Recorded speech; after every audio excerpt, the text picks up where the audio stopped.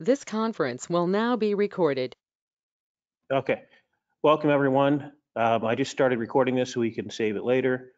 And I'd like to welcome everyone here to join us. And we're all area professionals to discuss current trends, practices we're using, equipment we're using, what are the different workflows that you've been put in progress or in production.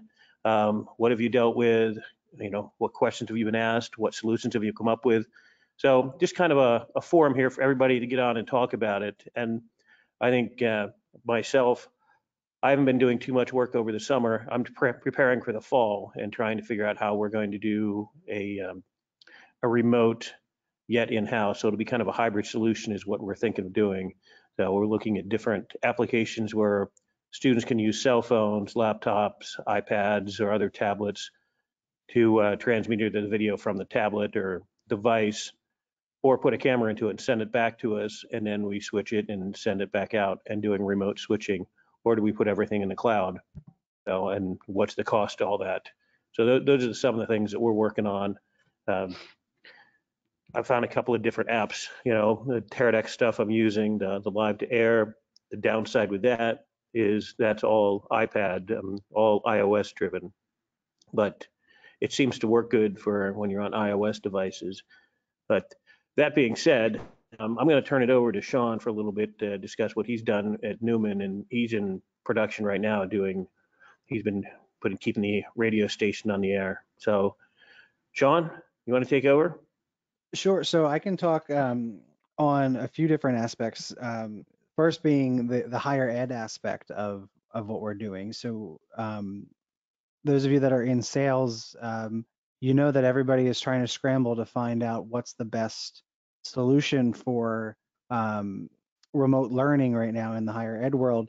And one of the things that we are doing is preparing for a hybrid model. So our students are planning to come back, but we're going to be offering every course to be recorded through Microsoft Teams using our learning management system, Blackboard Learn, as well as Panopto. Some of our classes and classrooms are looking at using Panopto for multicam recordings. And I can tell you this, not every classroom is equipped with cameras, and webcams in particular, they've been hard to get a hold of. I'm using a Logitech Brio that I purchased back in March, and it only showed up last week. So we're trying to get creative. We have all-in-ones in some of the classrooms, but there are about a dozen to 2 dozen classrooms that don't have any sort of webcam, and we're trying to figure out the best solutions right now for that aspect of the remote learning, because if a student doesn't feel comfortable,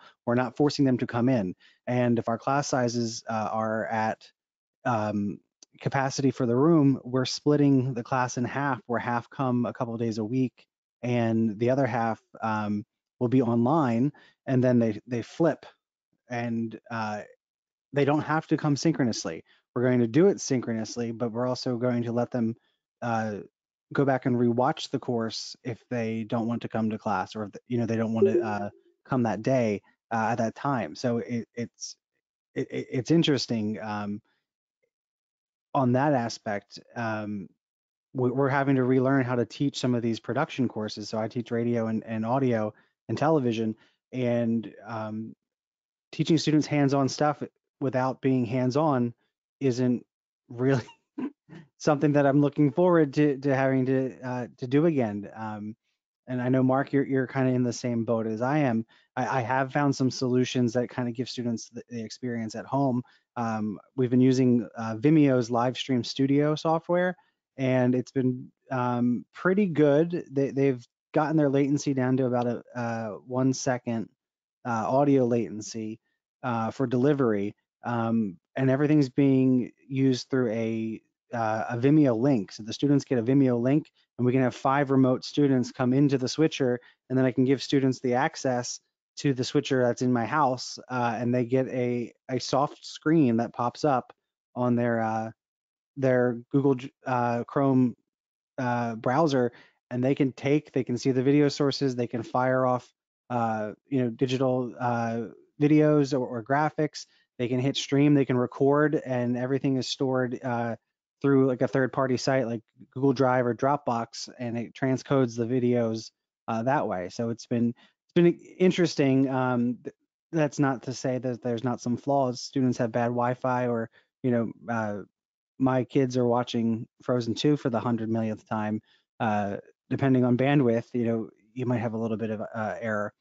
For the radio side of the house, we're using through the VPN client that we have. I'm using Comrex devices. So Comrex Live Shot for television, Comrex Accesses for audio, and I'm able to go live from my house.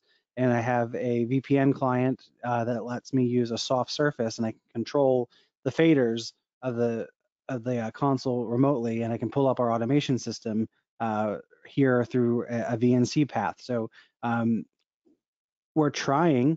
We're using Discord to do live shows with students that are wanting to go on the air with more than one person. So we're trying to find all these free apps that are out there. And Discord, if you haven't used it before, it's really great because it's 128K audio for recording. It'll multi-track record for you. And best of all, it's free. It also does video calling. And much like Microsoft Teams or Slack, there's a whole bunch of channels that you can create. So we're running different shows through different channels, similar to Teams. And we're able to do podcast recordings that way. We're able to do live shows that way because I can control the console from here. So we're trying to find anything that sounds good and looks good and getting them onto air that way. We've also started. I sent students some $50 microphones, like Blue mics, the USB microphones, and they sound pretty darn good. And then you can probably tell my lighting looks really good. I have a bunch of these Genere panels, and I have one mounted just using one of the small rig clamps. So let me see. So just a plain old clamp with an extended arm. It was $30 on Amazon. So we're buying a bunch of these LED lights to get ready for students not being able to take out equipment like RE kits and the Diva lighting. So we're trying to find the best way to give students an opportunity to be hands-on with equipment, but also mind how are we going to rent equipment out to students. If it leaves campus, do we want it coming back to campus? Do we have to put it in quarantine? So these are all the things that we're trying to figure out right now. And if anyone has some solutions for that, we'd really be grateful for it. We're buying 15 3-point lighting LED kits that are like $115 a piece because I can't afford to buy a bunch of RA and Diva lights for every single student in a video class. So we're trying to find the best way to do this. And keep the germ circle as small as we can, given that we're a school of 2,500 students. Sorry for rambling, but there's a lot there, and this is an industry that we are doing broadcast, but it's an industry that people don't think of when it comes to technology. One big thing that we're looking forward to is by the end of this month, Microsoft is making Teams NDI compliant, which would be huge for the broadcast world. They're taking the Skype backbone and turning Teams into that backbone to make for higher quality codec and control of Teams. And we're really pushing Microsoft through some of the different people that we know. We're really pushing them to give us control over bandwidth and quality of the camera. Because if you've been on our previous calls when we've done Microsoft Teams Live, it kind of looks kind of crappy once in a while. And we don't have any control over that, even if you have a strong, stable bandwidth connection. So we're trying to, we're really pushing to get that compression rate to be not automatic on Microsoft's backbone. We're really pushing for them to give, more control to the end users. And they're telling us that it's coming. So take that for what it's worth. Mark, back to you in the news desk. Yeah. Well, I'll say this. We're looking at some of the Marshall CV630 cameras and putting them in, and I think we're doing at least 30 classrooms that we're putting them in and trying to tie them into an application. And we're not forcing people to use Teams or Zoom or GoToMeeting, but that's where professors are going to be doing the online hybrid courses. In regards to this, the studio, I don't know what I'm going to do, and it's hard because we have different faculty want to do different things. So it's a challenge. So, we want to talk more to open this up to everybody else that's out there, that's on the call. Peter, Pete, Dover, Chuck, Paul. Yeah, what are you guys, doing to help people broadcast? Please tell us. what are some projects that you can talk about that you're involved with? So I'll send you guys the link to it, but approximately a month ago, Canon came out with a way to webcast their DSLR cameras. They've been testing it, and it's purely beta, but it's out there for anyone to download. And then if you've got a Canon camera, plug it into your computer with a USB cord, and there you go. You can webcast them whatever format you want. Teams, Skype, Zoom. So I'll send that over to you guys. Our service team also came out with their COVID-19 cleaning tips for the gear. So I'll send that to you guys also. So if any of your students or teachers have a Canon camera at home, then you don't have to go out and buy something new. And I believe our website has the list of cameras that we have been testing on and that other folks have just tested out to see what works, what doesn't. So it's a pretty extensive list. It includes the cameras in the cheaper cameras in the Rebel line and their power shots and stuff like that. So.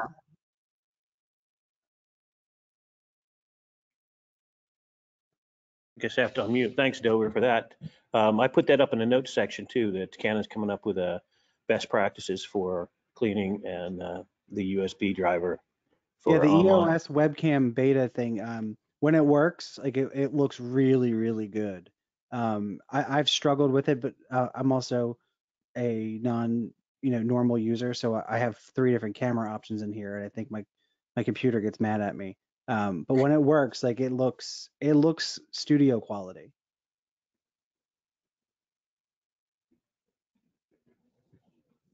Well, I might as well jump in here since I have to do a tech check at 2 o'clock. And by the way, I'm doing a webinar next, it's the 18th, whatever the 18th is, next Thursday. I think it's at 1 o'clock on my my CES recap. So you'll probably all get an invite to it, but you might want to join in for an hour. I guarantee you'll find it entertaining. Okay, yeah, and if you're okay with it, we'll put it up on our Facebook page, so that shares with people too. Yep. Okay. Yeah, I'm doing it with Joel and Maya up at SMPTE. So just ask them, if it's okay with them, it's okay with me. Okay. Anyway, off the subject of live production, there's a local church up my way, Cartersville United Church of Christ. It's not very big, doesn't have a lot of members, but the members tend to skew older. And we had just had a Jazz Vespers there in early March when they started shutting things down. And the pastor's cabinet decided to be safe to do virtual services, not have people come in, because some people have asthma, COPD, other ailments, and they're reluctant to come to church. So since I basically handle their AV stuff, they asked me if there was a way to do that. And interestingly enough, I had bought some equipment prior to this to record my band playing on March 21st, which never happened, of course. So I made do with what I had. We decided not to live stream because it's a really old sanctuary and we don't have any kind of a wired Ethernet connection in there, and I'm not about to trust wireless in that building. So I dragged out 3 cameras, a Panasonic Lumix G85, a Lumix point and shoot I bought right before CES called the Z70, which is a 30-to-1 optical zoom, and a Canon Vixia, that'll make Dover happy, that I've had for a few years, little camcorder. And what I did was I set these up in the balcony to cover the lectern where the minister would deliver the service to nobody, just himself. So I have 2 views from the balcony. I have a wide shot and a tight close-up in case he flubs a line, which he does regularly. And then when he turns to do prayers at the altar, that's when the little Canon Vixia camera comes into play. So all 3 cameras are running simultaneously. And to record audio, since we have a very good audio system, I just took line level off the audio and ran into a Tascam DR40. And so that's recording no audio, no ambient off the point and shoot cameras, which, as you know, all have AGC on them and tend to boost background noise and everything else. I can mix a little of that in for ambience if I want it, but I'm basically recording directly from a wireless Audio-Technica mic that he's wearing through the board or through the rack mixer up in the choir loft. And what he does is, once I have all the cameras running and everything's framed, the exposure's all set, he brings his hands together and claps them. I can even show you what that looks like here if my camera works. Let's see if it comes up. Yep. So what he does is, before he starts his sermon, he does this. Well, that shows up as a pretty sharp transient on the audio and on the audio of all three cameras. So I go into Premiere, I drag all the timelines together to line them up, trim the excess, and go through and just alternate cutaways, clip out mistakes and everything that he makes. We usually insert a little musical number, typically a motivational song or a prayer or some kind of thing. Then he turns to do his prayers, then he concludes, and we cut away to a shot of the website. People can watch these things on the website. It takes me about 3 hours to edit all of it. I have to do a little audio sweetening and clean up here and there. And then the finished file is rendered at 720p 60, and I upload that to YouTube. And then once it's on YouTube, their webmaster then provides a link directly to the church's website.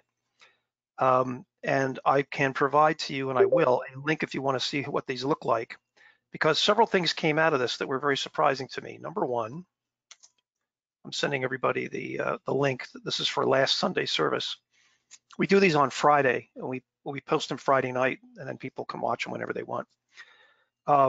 You would expect a DSLR, which the Panasonic I think is a 4/3 sensor, micro 4/3. I remember exactly. It does a great job. The Z70 blew me away at how well that works. I think it's a 2/3 inch sensor, and maybe that's micro 4/3 and the Panasonic is the other. I don't remember which one, but even zoomed all the way in, that's a Leica lens, zoomed all the way in, 30 times optical zoom. I get very little noise off of the shots, and we're just using whatever lighting is available in the church. We're not using any supplementary lighting. So you can see for yourself. You can look at the cutaways. You'll see a little bit of noise in his face in the background, but otherwise it's acceptable. And this has worked out great. So we've been doing this every weekend since, I think, the 15th, might have been the first one. Even though Pennsylvania is going yellow, and I think they're probably going to wind up going green in a few weeks. I don't know how much longer we're going to do this, but at the same time, I'm researching installing a permanent PTZ camera, which I can then patch in the house audio to, and that will home run back to the office where the internet connection is. The main sanctuary was built in 1837. It's your typical plaster with wire frame, so it's basically a Faraday cage. So you really need a wired connection. So what we're looking into now is either HD-Base-T for the extension, or I'm kind of going for USB all the way. Because if you noticed, a lot of these pan and tilt Zoot cameras only have a USB output. So I can take audio from the mixer, I can take a USB output from it, and put that on a USB extender. There's available that support version 2. I haven't seen for version 3 yet. And the idea is that if I'm not there, which is often, somebody can come in, turn on the audio system, turn on the mics, log into whatever streaming service they want to use, Facebook or something like that, and then just let it rock and roll. It's ready to go. And when they're all done, they can just turn it off and walk away. Because obviously it's a lot of work to keep shooting and editing all of this into the product that you see, that you'll see if you go to the link. And I don't want to keep doing it. I mean, it's, you know, I so far I've accumulated almost 80 gigabytes worth of video between all the different camera takes and pre-edits and everything else. I'm making B&H very happy ordering external 250 gig solid state drives to store all this stuff. But I want to stream it. And then once we have the streaming set up, then we can make a provision for recording. So the things I've learned from this is that these point and shoot cameras and DSLRs are fine. I picked 720p because it's the most bandwidth efficient HD format there is out there. There was no reason to use 1080p. Secondly, I was astounded at how good the point and shoot camera worked. And I probably have some pictures I can send everybody too from that. So this gives me a master shot, a cutaway, and then a shot from the side, which we also use when he lights the candles at the beginning of the service. Then I go outside and I get B-roll of the church itself, flowers at Easter time. We shot this past day, Sunday service this past Tuesday, because I'm not available tomorrow to do it. So I shot more flowers, close-ups of the church spire and everything, and then we put a little inspirational music under it. Whole thing takes about 30 minutes to watch. And we have had people log in from as far away as Texas. They used to be members of the church. Obviously can't attend. Also people that are self-quarantining because they're worried about COVID. So it's working very nicely in that regard. I think for Easter, we had 110 people watching the service, which is not bad for a small church that has an active membership of maybe 30 or 35. So again, not live production, but production that's recorded live, edited for a later distribution. But overall, everybody's very pleased with the quality. I'm very happy with the quality. I realize the limitations of the cameras that I'm using. But the funniest story that came out of it is I needed a second tripod. I had a Manfrotto tripod and I wanted a second one. So I found a very nice Manfrotto carbon fiber tripod. And I could get that from B&H, but we have a local camera store and I wanted to throw them the business. So I said, this is the one I want. Let me know when it comes in. Well, a week went by, then 2 weeks, then 3 weeks, then 4 weeks, then a month, another weekend. I would call every week. No, we don't have it yet. Or one time he said, well, the sales rep said, yeah, we'll have it. They ship out of a warehouse in New Jersey. You'll have it tomorrow. Didn't show up. So about almost 8 weeks into this, camera store owner finally called the president of Manfrotto and said, how hard is it to send me a tripod? And the president said, what do you mean? He says, I ordered this thing 2 months ago. I don't even know what this guy's using for a tripod. And so president apparently went out to the warehouse, picked it out of stock himself, put it in a box and sent it to me. I had it the next day. So some of the supply chain issues have been a little wacko. But overall, people do appreciate the fact that they haven't missed a service. And when we transition back to live services, we will be live streaming. For me, the technical question is, because I have to run the signal from the choir loft 150 feet back to where the wired internet connection is. Do I go with a USB extension or HD-based T? Either one will work. But right now I'm leaning towards USB because I'm seeing more of the cameras that I'm considering have USB output, or in some cases, all they have is a USB output. And we don't need anything really fancy. I've looked at some cameras that will allow you to preset 2 or 3 different positions with a little, like a TV remote control. So somebody could, you can move the camera for communion or for somebody at the second lectern and have that be a preset. So I'm trying to make it, as my friends at the Naval Air Defense Center used to say, sailor-proof, so that anybody can use it. They don't have to know anything technical. So that's basically it. That's it's been a very interesting experience. People seem satisfied with it. I'm trying not to compromise on quality, good quality audio and video, and just using whatever tools are available. And I guess my overall message is I'm surprised at how good some of these tools really are. Today. I was going to finish up some stuff in the takeoff. And I'll throw it back to Mark. All right, I got to take this again. Oh. All right, thanks, Pete. I appreciate that. And sorry, I thought I had my mic muted on that. One of my students working here with me. So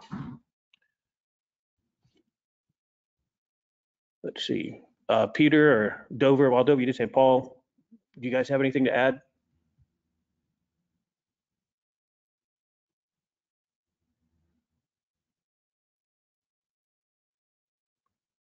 I'm not even sure they're there. Yeah. Hi, this is Peter Whitesell. I'm just going to put in a link to a UK Royal Television Society webcast that was looking at recording and editing on mobile phones. Certainly some of the schools in the UK just get their, as almost a starting exercise, will get the students to actually try shooting on mobile phones to get their framing right, to understand the need. First thing on mobile phone is clean the lens, get some of the lighting right, understand the fact that sound matters, and all of this sort of basic stuff. And the link that I've sent you there is an hours-long webcast with one of the BBC's trainers, showing you all sorts of useful bits and pieces, from prompting software that's free through assorted editing and acquisition software, and that should get some of your students sort of started using their own phones. Unfortunately, of course, the most of the software runs on the iOS platform, but of course most mobile phones in the world are Android. But that might help you a bit. I might put up Coventry Cathedral's efforts for doing services. Again, they started off trying to live stream onto Facebook, and that for a whole host of reasons doesn't work. So they now pre-record, single camera shoot of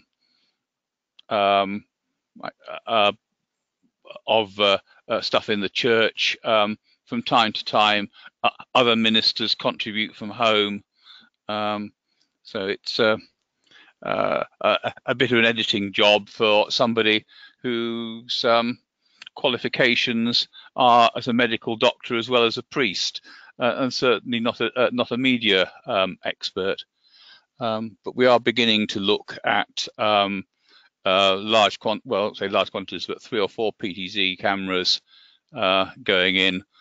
The problem is you've got to cable it, and that is always the problem, particularly in ecclesiastical buildings, where ancient ones are very nice. They have large columns which you can hide things behind. Coventry Cathedral is a gigantic barn, and very solid marble floor, so the idea of cabling is not easy. But that's really some contributions to work alongside what we've heard so far this evening.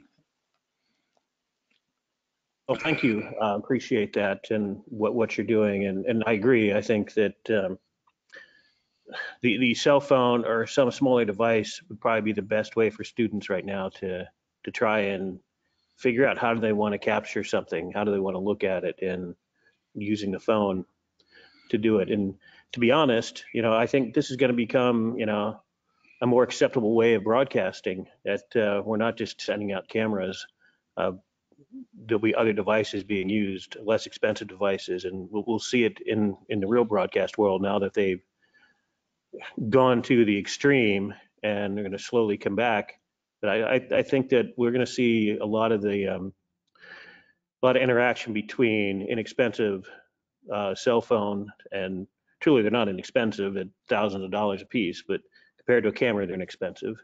And then, the larger setups and things like the live view units and the Teradek units will still be out there, but making use of your mobile broadband is going to be pretty common for a while.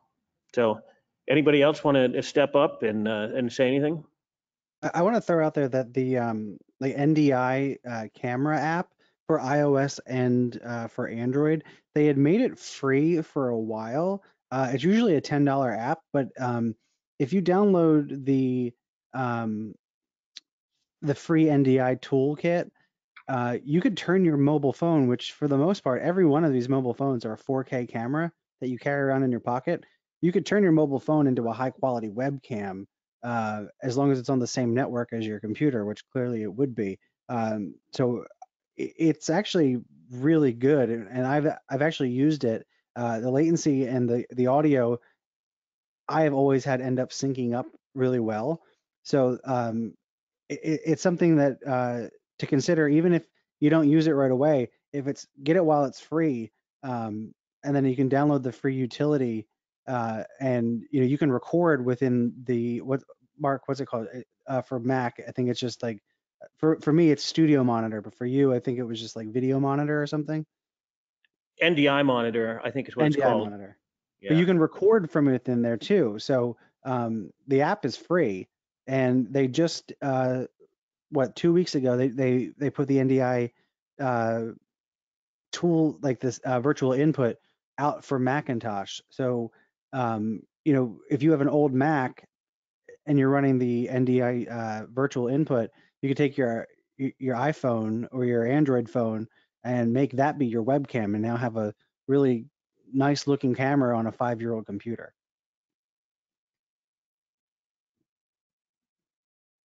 Yeah, the NDI works. It's good, but the downside to that is you have to be on the same network.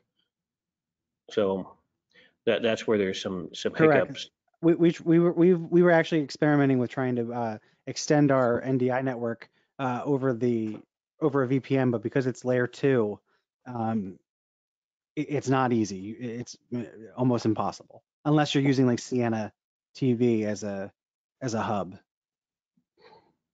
Right. That and Dante is a pain when you're doing that. That all likes to be in the same, although Dante's changing.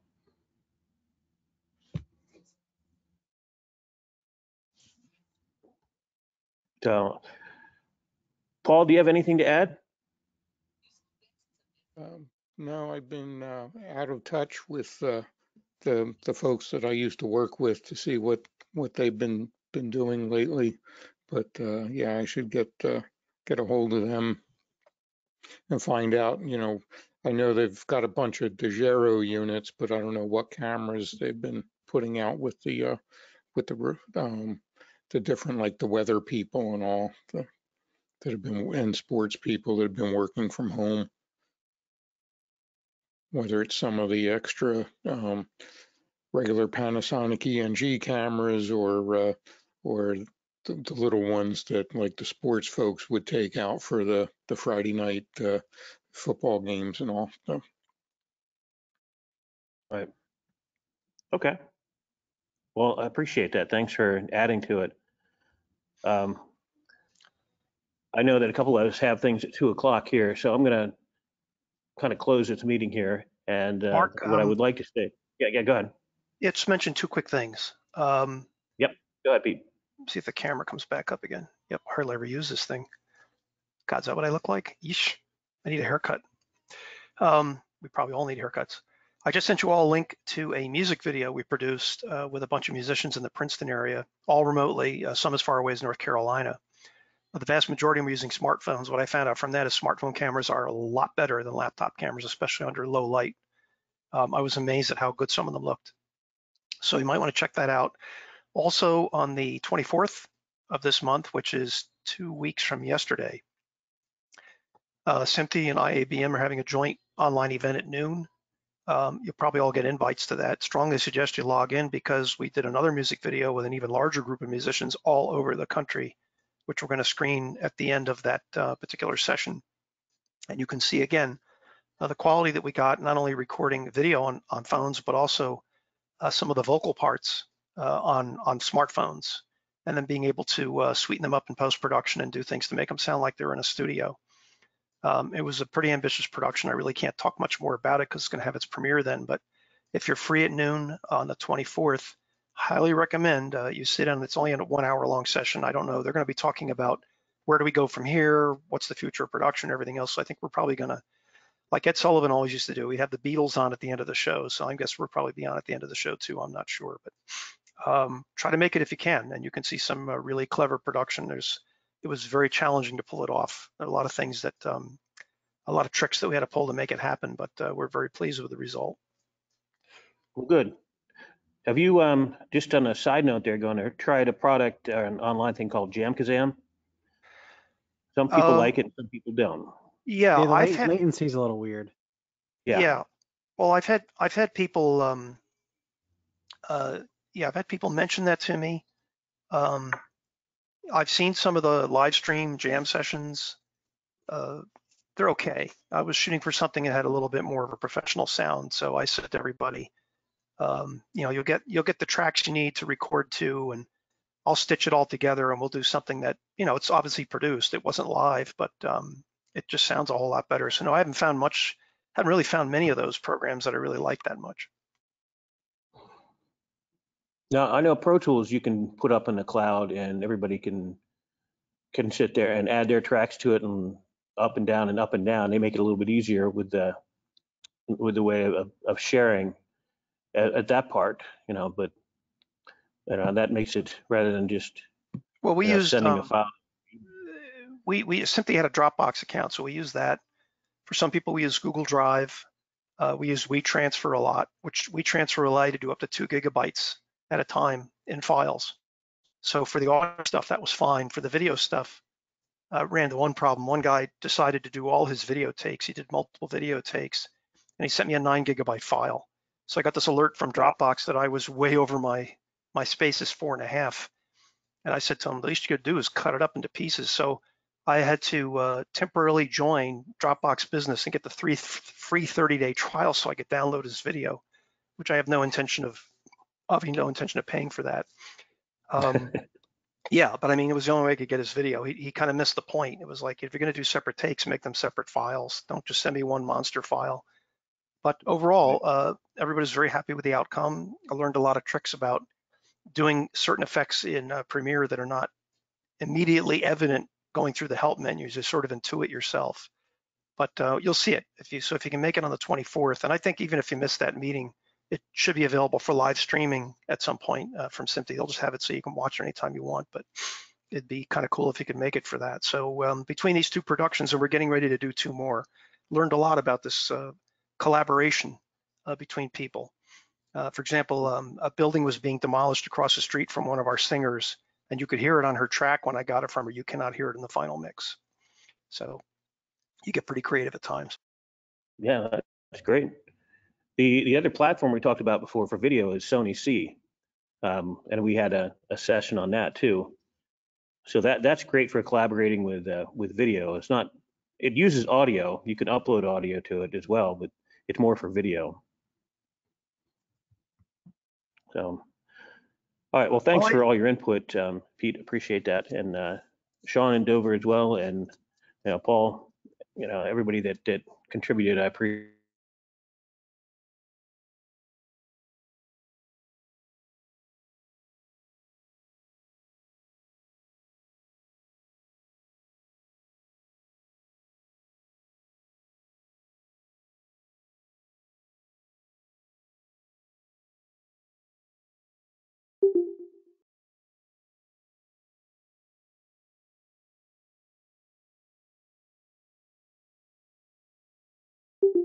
I think he was saying he appreciates everybody's time and thank you very much.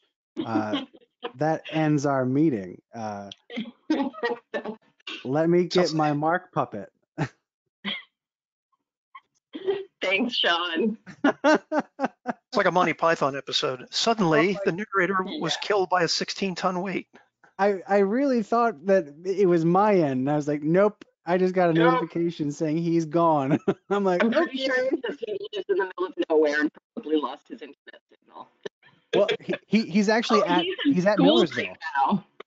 Yeah, he's at Millersville. So tell me that they just got a sudden storm and everything decided to go to hell. It's raining. It is raining to beat the band here right now. There was a tornado out near Pittsburgh as a result of this storm system, so that could be it.